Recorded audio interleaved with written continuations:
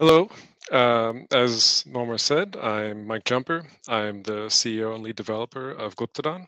Um the Guacamole project was actually my project about 10 years ago, and then we formed Glyptodon around that, and then donated it to Apache, where it now continues as the Apache Software Foundation.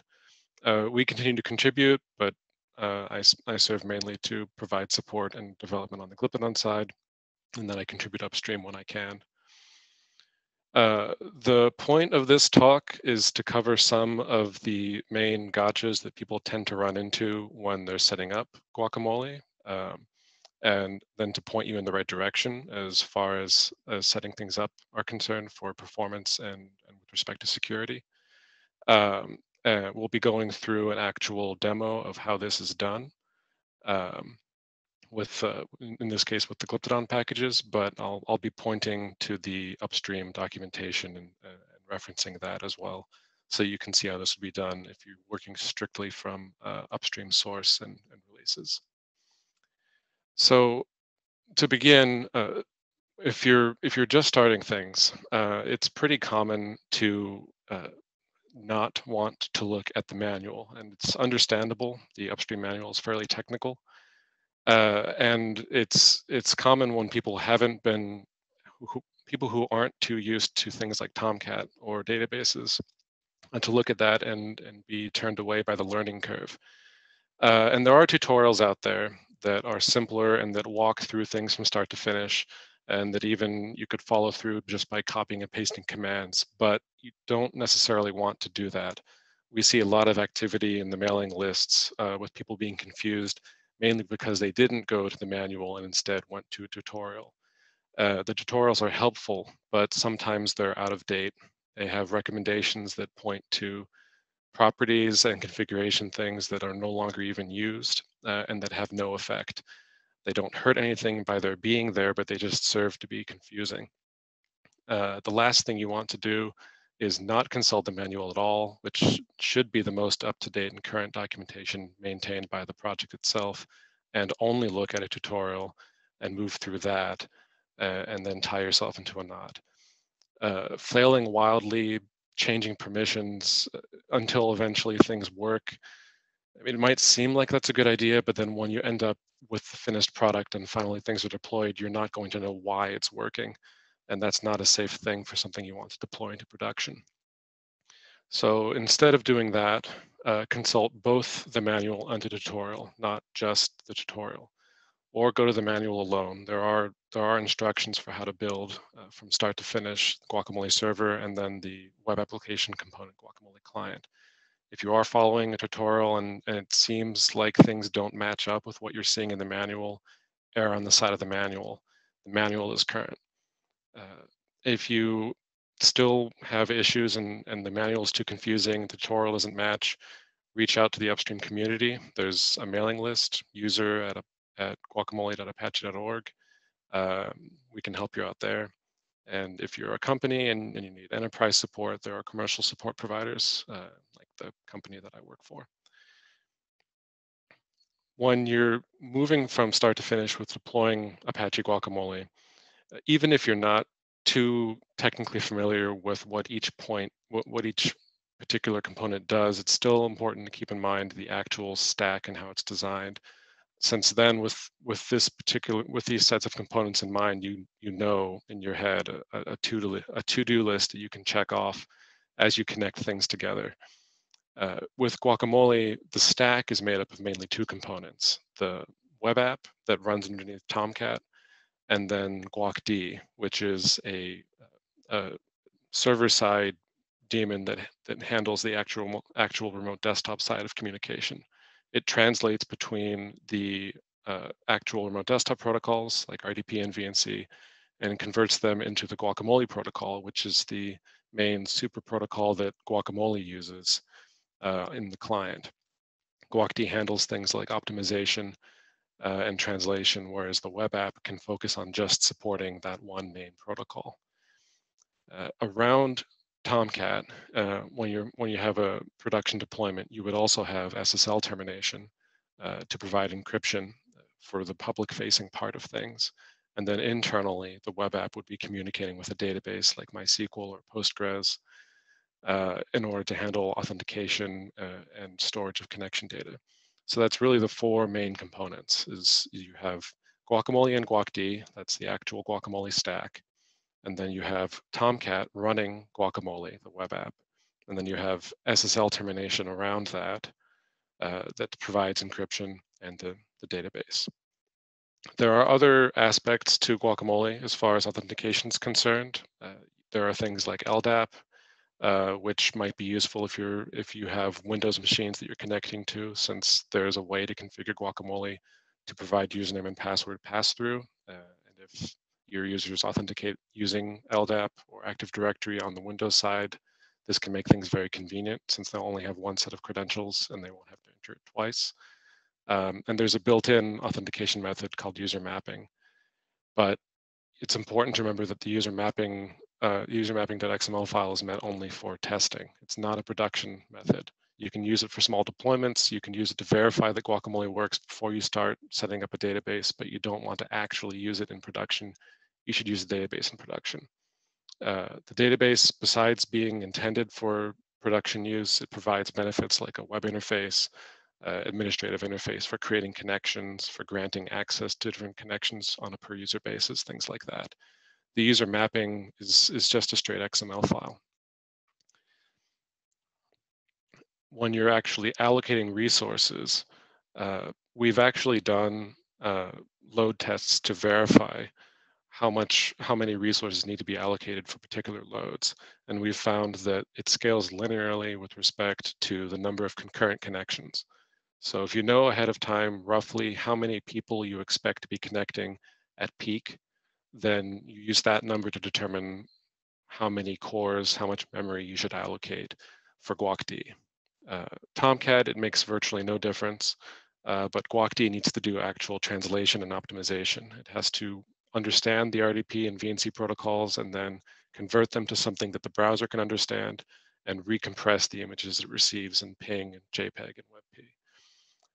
So you need to keep in mind this takes processing power and that it scales based on the number of people that are currently connected, not the overall number of users you have, but how many people are in the session at any one time.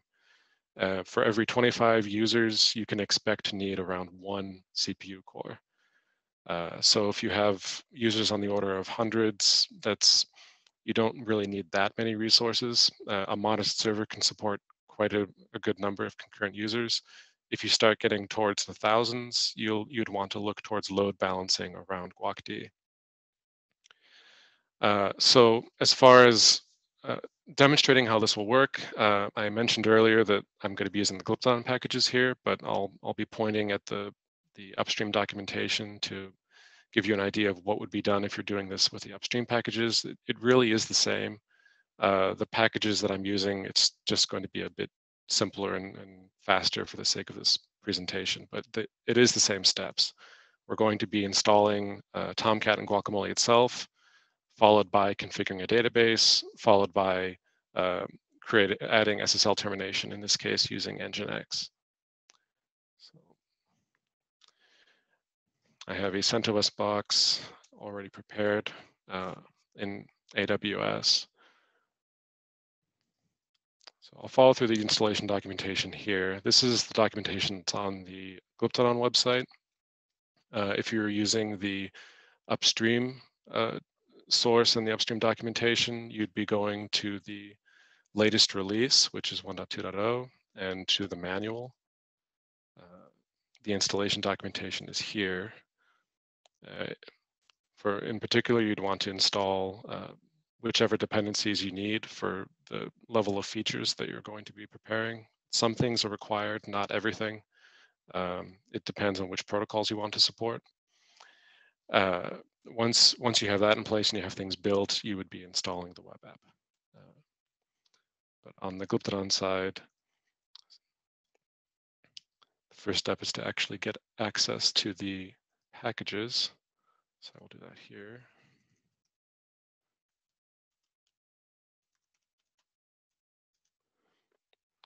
Copy my credentials.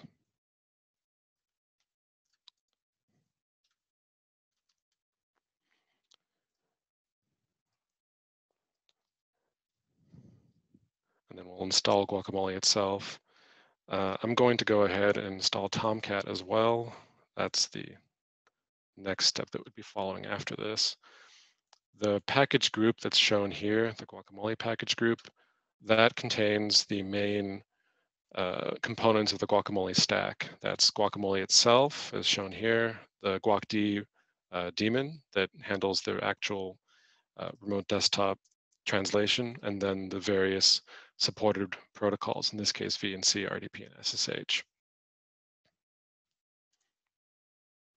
So this should be fairly quick.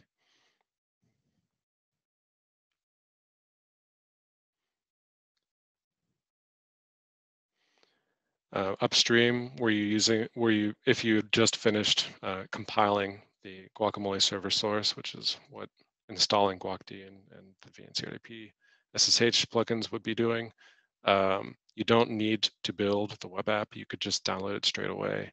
The important thing would be to prepare installing Tomcat first and then deploying the WAR file. That's also covered in here in the actual deployment documentation. Within the Glyptodon packages, there's a Guacamole group that guards access to the configuration files. I can show that in practice here, that the group is owning the default guacamole.properties and user mapping, the sensitive files of a Guacamole deployment. So in order for Tomcat to actually be able to run the Guacamole web app and for the Guacamole web app to be able to access its own files, the Tomcat user, the Tomcat service user needs to be part of the Guacamole group. If you're doing the upstream packages, the upstream source, whether you need to do this would depend on how you set it up. If you create a service user for Tomcat, or if your distribution has created a service user for Tomcat, or if you choose to create a Guacamole group, or to simply make Tomcat owner of the files. All that matters is that it has read access. It doesn't need write access. To deploy the web application under Tomcat, there's a standard location where things will go. For the CentOS version of the Tomcat package, that's varlib tomcat web apps. I understand that's different for Ubuntu. So if you're using a different distribution, or if you've downloaded Apache Tomcat from upstream, you'll need to consult the documentation to see where the WAR file needs to go. In this case, we're making a symbolic link from where the package put the file to the designated location as root.war. This will cause Tomcat to deploy the web app at the root of the web server rather than /guacamole. With all that in place, CentOS and Red Hat, they do not start services by default. I think that's a good thing. I think Ubuntu, they will start this by default. We need to start these things manually. That would be the guacd and Tomcat services, and then configure things to run automatically at boot. And now, if I point my browser at this directly, this should be working at the default Tomcat port.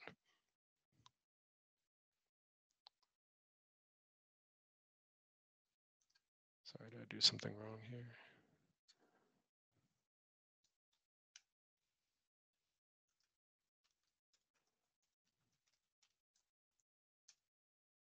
Nope, that's fine. Oh, that's a 3.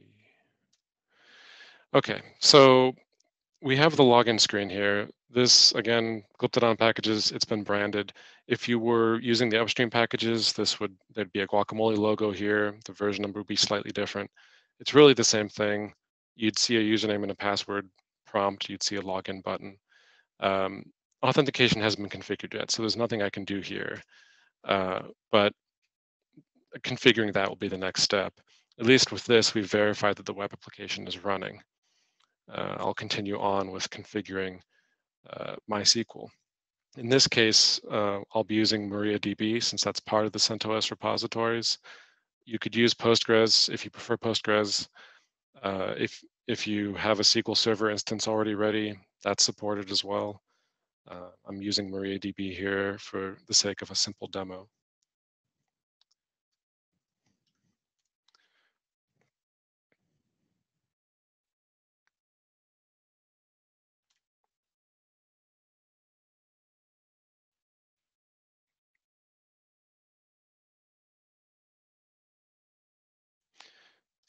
as before, we need to start the service. This will not be happening by default. And allow it to start on boot. So theoretically, this is fine. MariaDB is running. We could use it for Guacamole. Before we do that, there is something else that needs to be done because MySQL is running locally.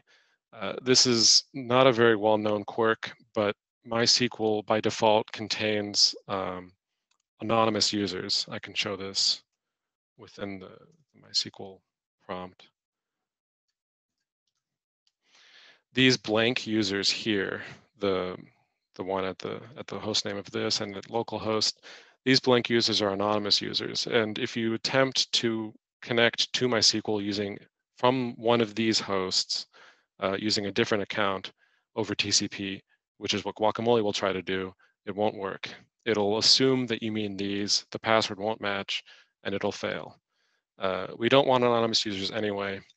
So long as we're running MySQL or MariaDB on the same server as Guacamole, we should delete these users so that authentication can succeed.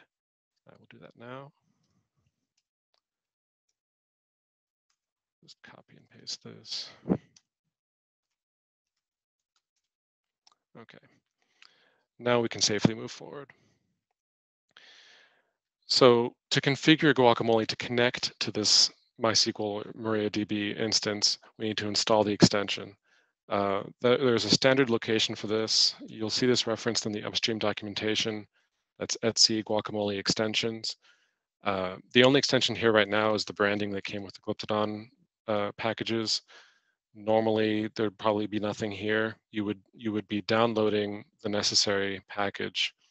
In this case, the Guacamole auth JDBC file, extracting it, and then copying the relevant jar. That's all listed inside the documentation. So the upstream documentation for this, that would be here, database authentication. This walks through creating the database, as well as putting the relevant extension in the proper location, and then setting the relevant properties. So I'll move forward with that. On the Glyptodon side, there's a package that handles all of this.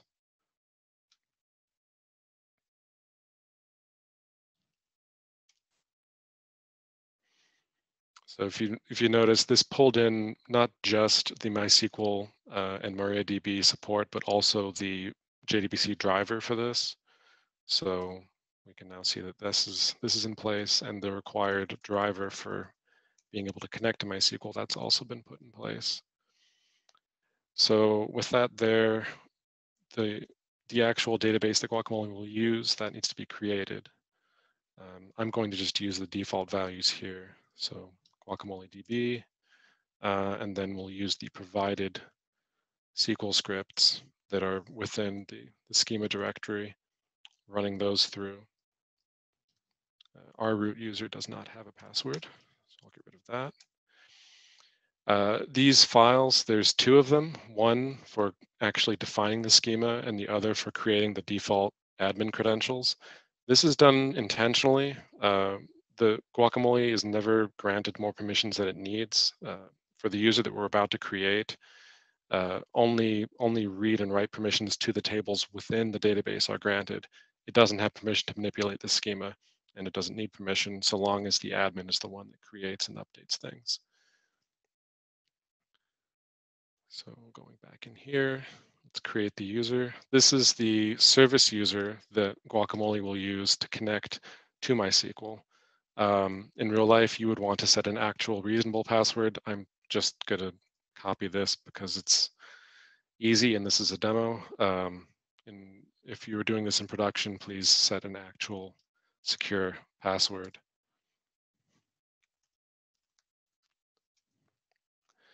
Okay, so now at this point, we have a database. The database has been initialized. Guacamole has the extension installed, but it hasn't yet been configured to point at the database. It doesn't know where the database is running, and it doesn't know what credentials it should use to access them. We need to edit Guacamole's configuration file. It's guacamole.properties to tell it where all this is. Now, the Glyptodon packages, they provided this placeholders and comments pointing things in the right direction. You don't need any of these values here. This is just for documentation. What you do need are the values shown here. That's the host name and port for the database that's running, and the actual database name itself and the service user. These are the values that we just entered. In the upstream documentation, you'll see this mentioned as well. You need the hostname port, database name. So as long as these things are in place, it should be able to connect. All we need to do now is reload Tomcat, restart Tomcat, so that it has this information loaded. Guacamole won't automatically load new extensions, and it won't automatically reread guacamole.properties. You need to do this manually. Okay, so theoretically, this would be fine. It won't be. I'm going to show this failing because of SE Linux. This is good. Tomcat, by default, because of SE Linux and CentOS and Red Hat, is not allowed to connect to a database. You need to change the SE Linux configuration to say that you want this to be allowed. That would be the Tomcat can network connect DB Boolean. If we set this, we should be good. But this is a factor if you're installing under CentOS and Red Hat. If you're installing on a platform that doesn't use SE Linux, you probably won't encounter this. So now we should be able to log in with the default credentials. As far as backend authentication is concerned, this is production ready. The only thing that's stopping us from using this as it stands would be that there's no SSL in front of it. You would want an actual domain name. You would want everything to go over HTTPS. You wouldn't want to directly connect using this. So we'll go with the final step now and actually set up SSL. So in this case, I'm going to use Nginx. That's what I'm most familiar with. I happen to find it easier to configure than the Apache web server just because the configuration files make more sense to me. They're very C-like. But it's really, you can use whatever you prefer. There's instructions available for both Apache and Nginx. You need to enable the EPEL repository if you're using CentOS or Red Hat. That's what I did here. Nginx is available, but it's not part of the CentOS or Red Hat repositories by default. So I'll install Nginx now.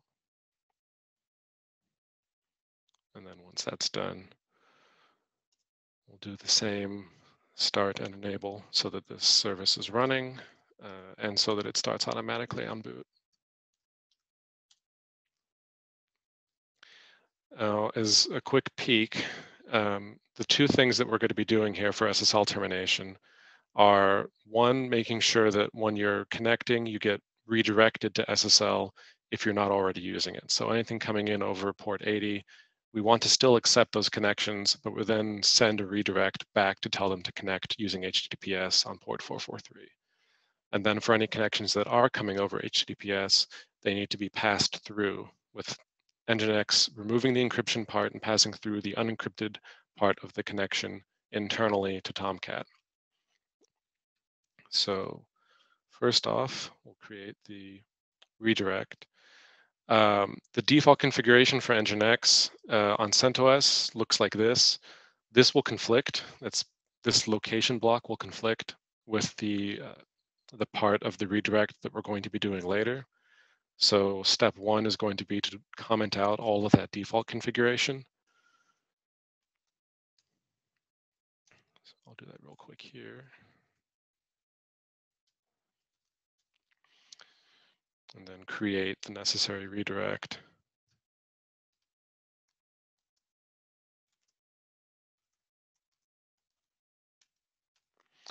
So this is fairly straightforward, this particular file. All we're doing here is telling Nginx to listen on port 80 for unencrypted HTTP connections, and for any that come in, issue a redirect, a 301 moved permanently redirect for the same exact host and request, but for HTTPS. And then we'll reload Nginx so it has the new config. Now, at this point, if I go to port 80, just as it is, this should fail, but this fails in a good way. The reason this is failing now is because nothing is listening on port 443. It's been redirected. It's been correctly redirected from port 80 to port 443, but there's nothing there. So this part, the redirect part, is working. We now need to configure the rest.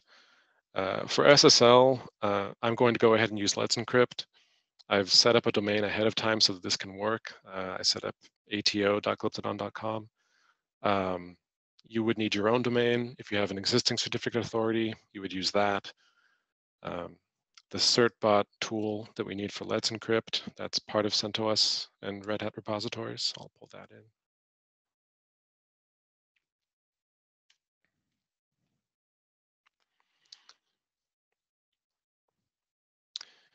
And then since we're using Let's Encrypt, it's important to keep in mind that the webroot plugin, which is what we'll be using for the SSL here for verifying that we control the domain, it works by having Let's Encrypt ping us back over HTTP and reading the contents of a directory called .wellknown. If we don't change the redirect that we just created to allow the contents of webroot to be read from .wellknown, if we don't add an exception, then Let's Encrypt is just going to get a redirect to HTTPS, and that's not going to work. We need to modify what we just created with Let's Encrypt in mind and make sure that this is something that will work. So all we're doing here is adding an exception, since Nginx will interpret this first, telling it to serve the contents of .wellknown within this directory, the standard webroot for Nginx, only for requests here. For everything else, redirect them. And then if we reload Nginx, we should have enough available for Let's Encrypt to grant us our certificates. So I'll go ahead and do that. I've already pointed the ato.glyptodon.com domain that I mentioned at the IP address, the public IP address of this server. Obviously, if you were doing this with your own domain, then you would need to do that ahead of time. I'll enter my email. Yes, I agree. No thanks. Okay, so now we have a full certificate and private key granted from Let's Encrypt for the domain that I created. We need to configure Nginx to actually use these certificates. To do that, we'll create another file. In this case, I'll call it guacamole.conf. And this one will actually be using the SSL certificates. So this should look familiar. This is almost identical to the block that we had before, except that this one is using the standard HTTPS port, and it's telling Nginx to use SSL. There's a placeholder here for the location block that will proxy the connection. I'll just omit that for now since we can test without it. And let me remove this placeholder because our domain is different.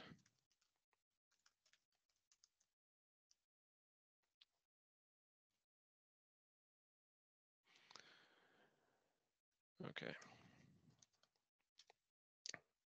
So that should be good.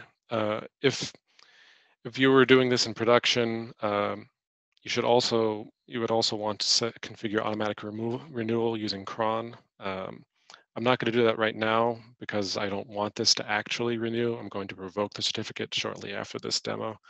But you could do this following the recommendations of Let's Encrypt by having something that runs daily, that reruns certbot daily. This script is here as an example for what you would do. So you would create a cron job that every day attempts to renew, and if the attempt is successful, reloads Nginx to pull in the new certificate. So that much is pretty simple. Okay, so theoretically, if I reload Nginx now and I point things here, I should see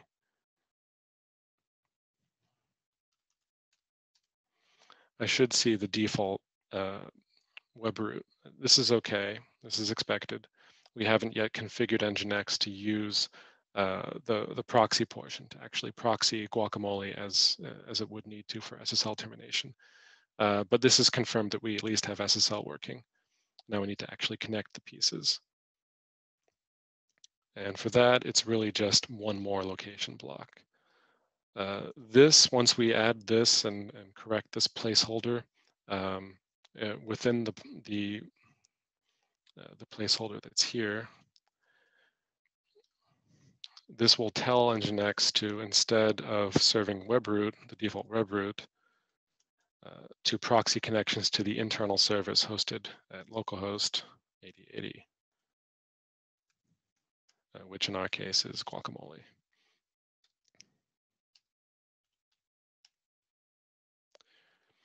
Now, if I were to do this right now, again, SE Linux is going to get in the way because of the HTTPD and Nginx are not going to be allowed to connect over the network internally.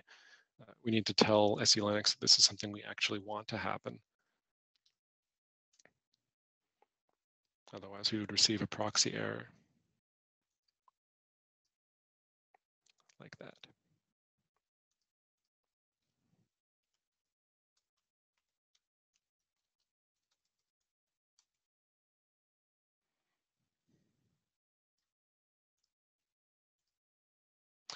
Okay, so now everything is set up.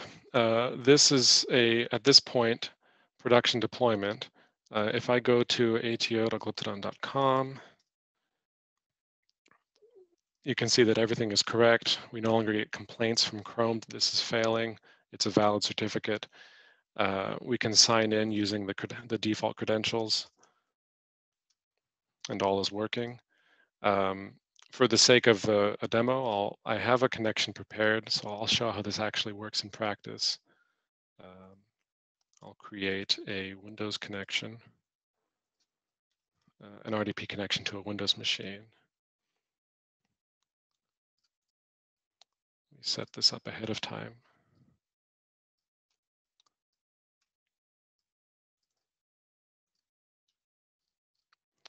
And we're using NLA, and it's a self-signed certificate. That looks correct. Beware of these values. It's fairly common for people to accidentally put the host name and port of their connection here. This is for configuring non-default guacd locations. You don't need to change this. The parameters for the connection are below.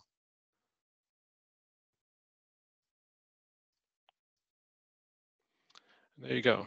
So this is actually working. This is an RDP connection over Guacamole. If you were to do this yourself, following these exact same steps, you would end up with what's considered a production deployment. Obviously, you would change resources allocated if you don't need as beefy a server, or if you need a beefier server.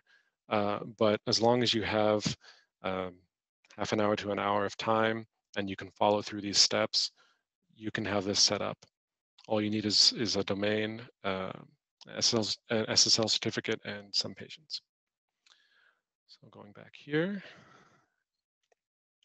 As far as Guacamole goes, we think it really is the best thing that you could use, especially given the current state of the pandemic and the need for remote access.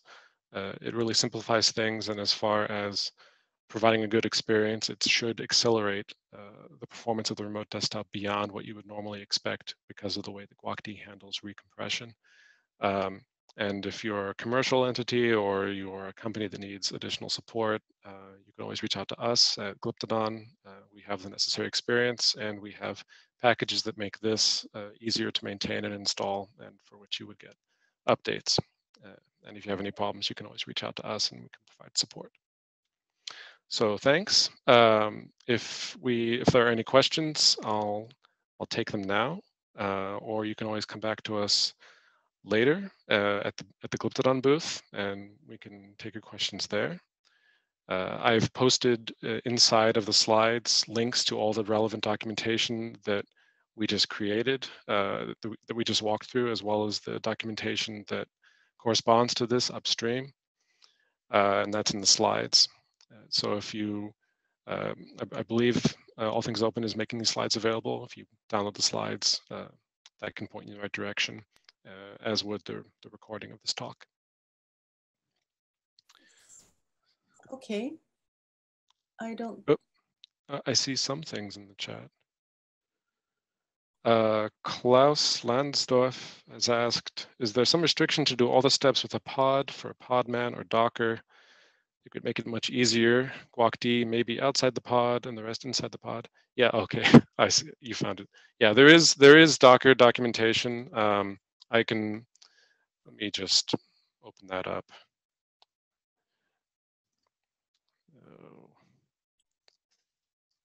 Okay, so on this side, so on the Glyptodon side, there's documentation for deploying using Docker. So yes, if you prefer Docker, that's something you can do. We also happen to provide images for the database upstream on the Apache side. There are images too. There's installing using Docker. So yeah, if you prefer Docker, you can definitely go that route.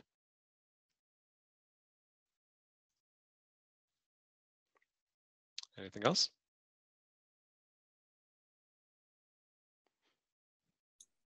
Okay.